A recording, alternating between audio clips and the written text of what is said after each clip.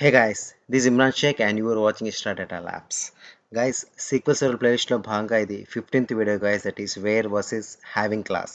ఇది కూడా one of the frequently asked interview question guys. ఎందుకు ఇది frequently asked interview question అంటే guys, ఇది మనం రియల్ టైంలో బాగా యూస్ చేస్తుంటాం. రియల్ టైంలో గ్రూప్ బై క్లాస్ బాగా యూస్ చేస్తుంటాం. ఆ గ్రూప్ బై క్లాస్లో ఈ వేర్ ఒకసారి వేర్ హ్యావింగ్ కూడా యూస్ చేస్తుంటాం.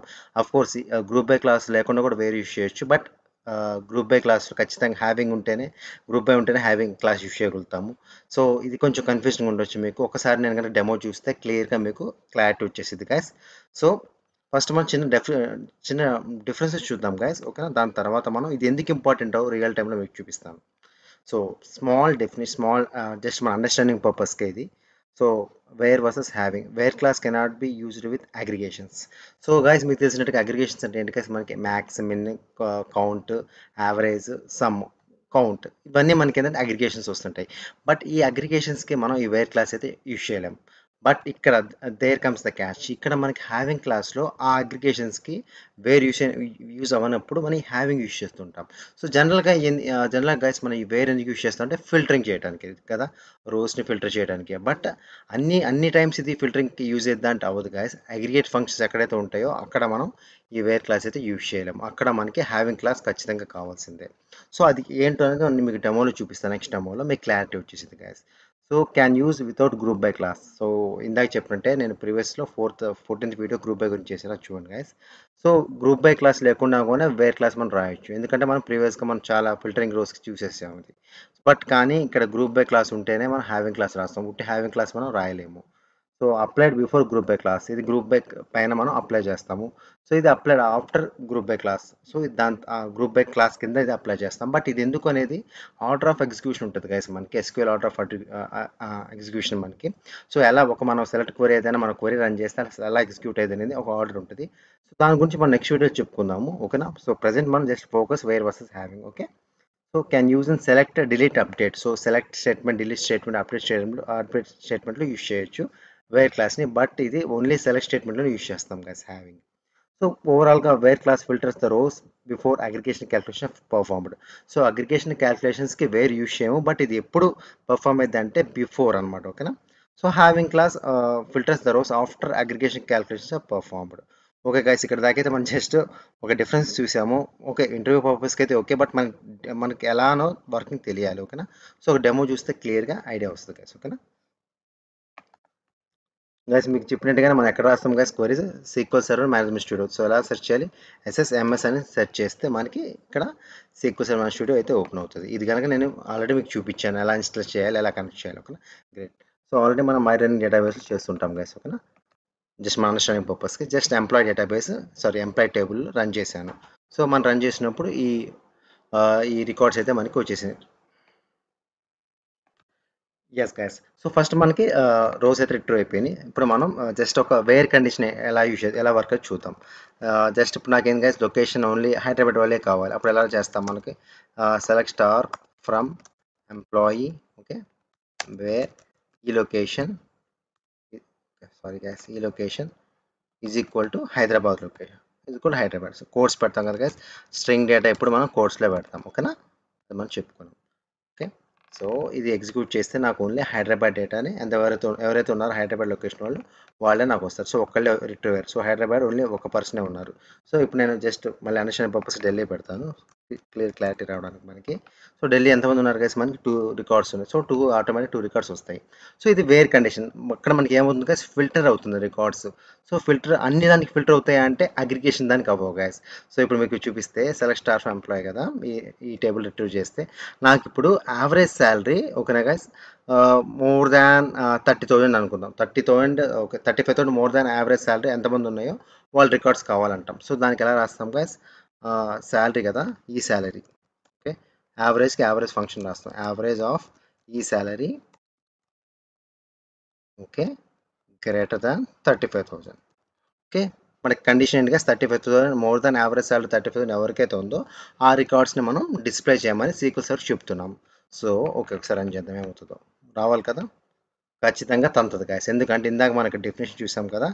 ఏం డెఫినేషన్ చూసాం గైస్, మనకి ఇది చూడండి, wear class cannot be used with aggregations. చూసారా, సో ఇక్కడ ఏం చెప్తుంది చూడండి, aggregate may not be appear in where class. So ఇక్కడ మనకి క్లియర్గా సీక్వెల్ సర్వర్ ఎర్రర్ త్రో చేస్తుంది.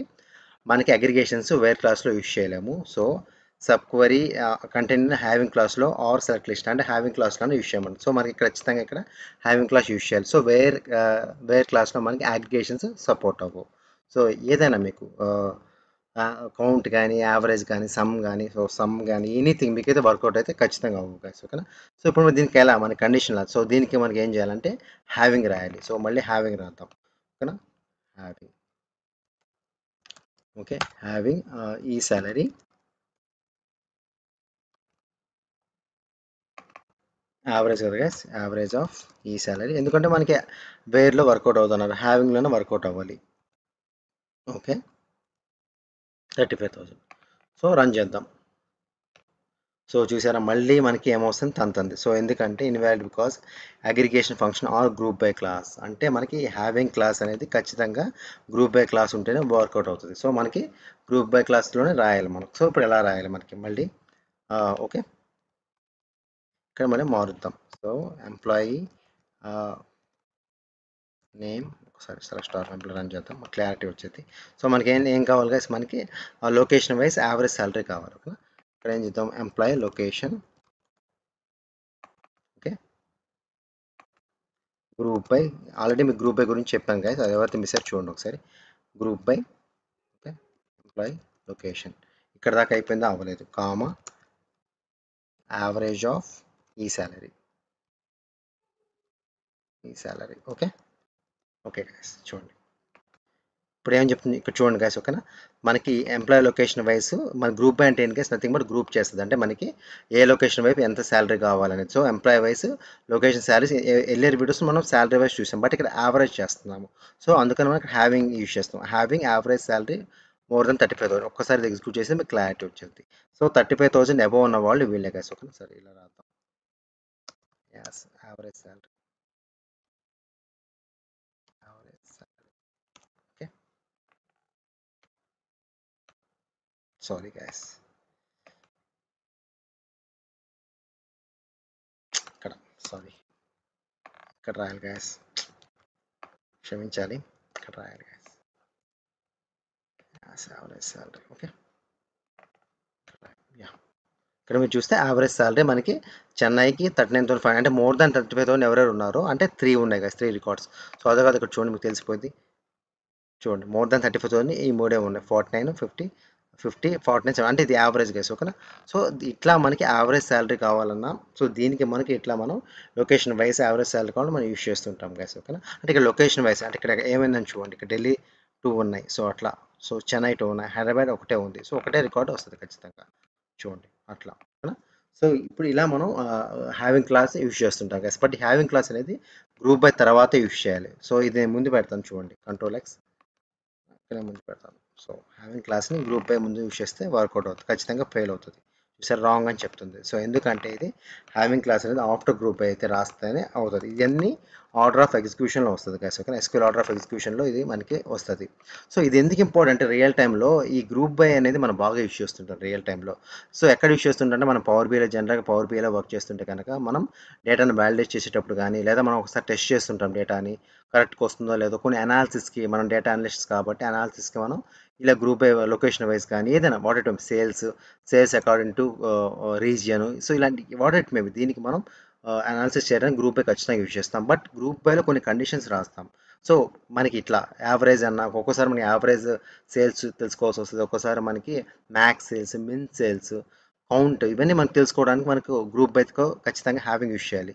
బట్ ఇక్కడ వేర్ కూడా యూజ్ చేయొచ్చు. ఇంకోటి నేను వేర్ అంటాను, ఒకసారి రన్ చేద్దాం, టేబుల్ వేర్, ఇక్కడ చూడండి ఏం పెడదాం, ఓన్లీ ఇప్పుడు నేను ఢిల్లీదే పెడతాను గైస్, ఓకేనా.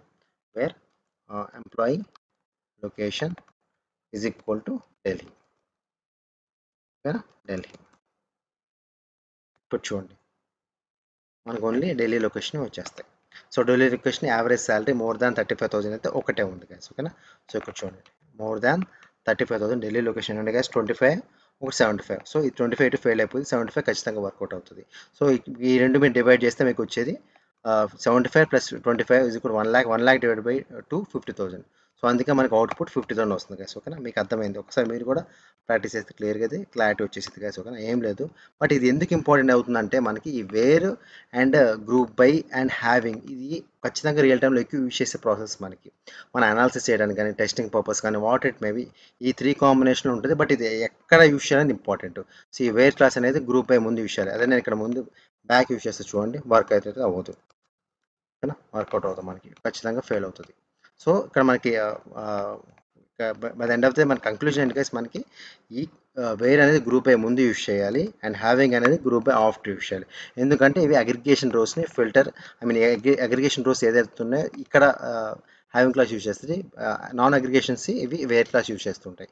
సో ఇక్కడ మన డెఫినేషన్ చూస్తే కనుక చూడండి, wear class filters the rose before aggregation calculation are performed.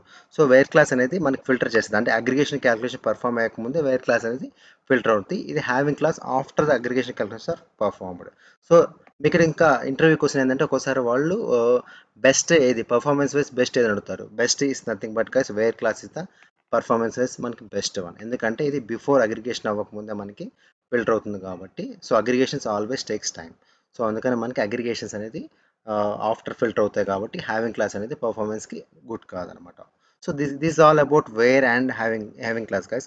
మీరు కూడా ఒకసారి ప్రాక్టీస్ చేయండి. గ్రూప్ పైన చాలా ఇంపార్టెంట్. నేను 14th వీడియోలో చేశాను ఇది. చూడండి గైస్. ఓకే, నేను కామెంట్ కార్డ్లో కూడా పెడతాను వీలైతే కనుక. So that's all guys. ఇంకా మీకు ఎటువంటి డౌట్స్ ఉన్నా కింద కామెంట్ సెక్షన్లో కామెంట్ చేయండి guys. Once again thank you guys, thank for watching the video.